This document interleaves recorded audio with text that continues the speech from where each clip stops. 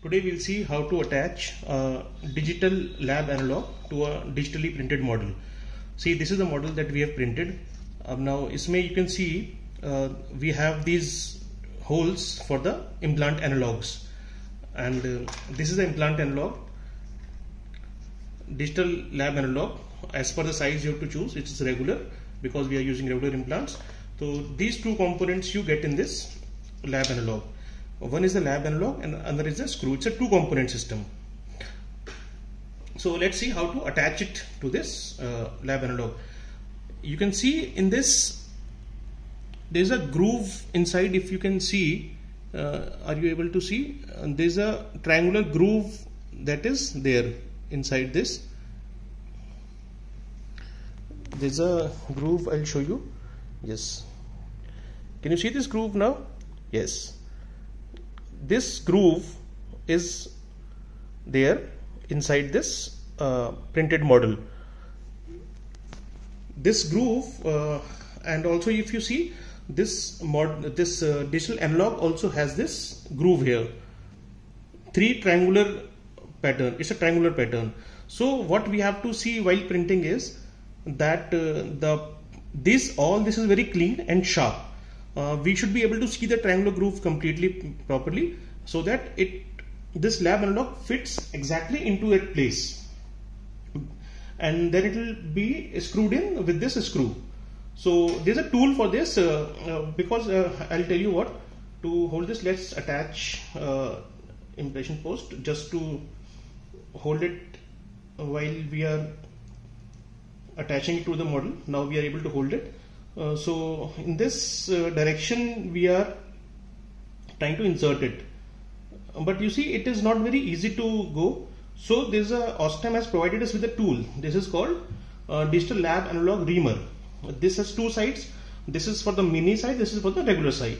So it's a very simple to use. What we have to do is we just have to insert it and just rotate it like this. So this creates exactly the same amount of space required for the lab analog, so it will fit properly. Because while printing there may be sometimes there is some discrimination and discrepancy, but so this is an official tool provided by Ostem itself, so it will not affect the accuracy of it.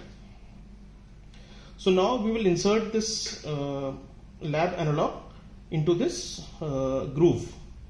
So we have a triangular groove. We are going the same direction as almost. So as you can see, now it is fit completely. We can just press it a little bit so that it fits completely. And now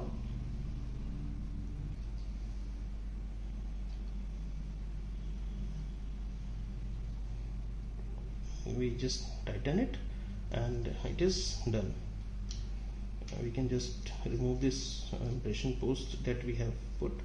This was just to hold it while placing it, otherwise it is not required. Similarly, let's place the other one also. This is, once you open it, it is tight like this. It has an analog and a screw. Let's just open it.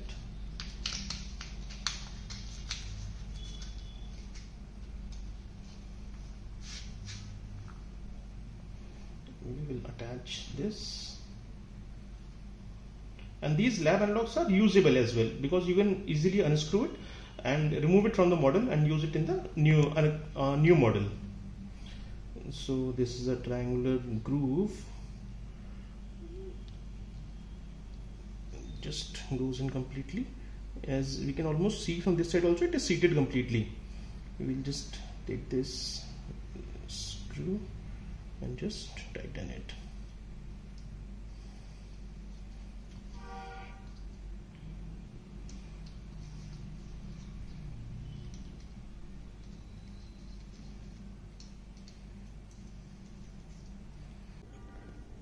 The triangular pattern also helps us in orienting the hex actually, because it will only fit in three places. So our hex will be also in the same position as it is in the mouth.